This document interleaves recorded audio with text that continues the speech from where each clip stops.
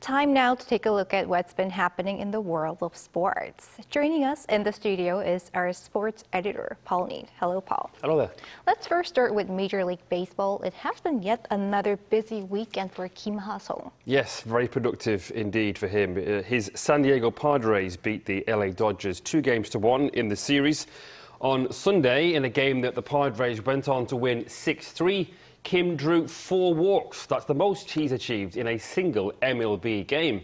In the game before that, which the Dodgers won 5-2, Kim Ha-seong hit his 3rd double of the season. It came with the Padres 4-1 down in the top of the 7th inning with no runners and 2 out.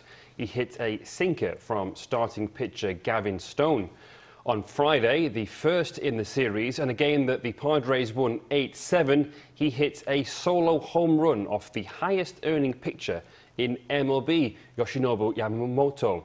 It came at the top of the 2nd inning to give the Padres a 3-1 lead. Fans got their money's worth with this one as the game was won in the 11th inning.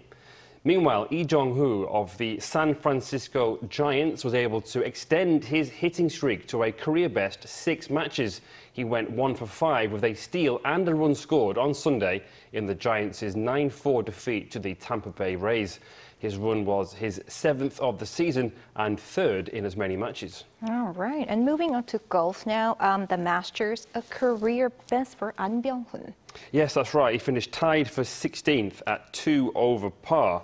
This places An as the highest-ranked Asian golfer at this year's Masters, and it was his best finish in what was his 5th appearance at the opening major of the year. But only the top 12 are invited back for next year's Masters. He missed out by a single stroke.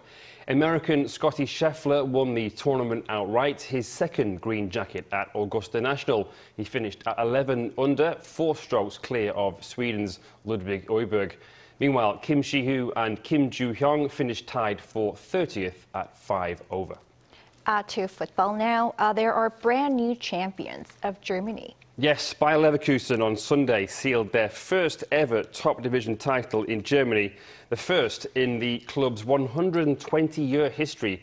Leverkusen are also the first new champions of Germany since 2009, when Wolfsburg won the Bundesliga that year. And it's the first time that a team other than Bayern Munich have won the league since 2011. The title was sealed on Sunday following a 5-0 win over Werder Bremen. Leverkusen now have 16 points more than their Bavaria rivals Bayern Munich, with just 15 points left to play for. Leverkusen are led by Spanish manager Xavi Alonso, who has been linked with Liverpool to replace Jurgen Klopp and Bayern to replace Thomas Tuchel, but now looks set to stay with the club. When he took over in October 2022, the team was 2nd bottom of the table. Remarkable. Finally, to badminton, a long overdue win for South Korea at the Asian Championships. Yes, the team of Lee So-hee and Baek Hana on Sunday won the women's doubles title. That's a first for Korea in 19 years, since Lee Kyung-won and Lee Hyo-jung in 2005.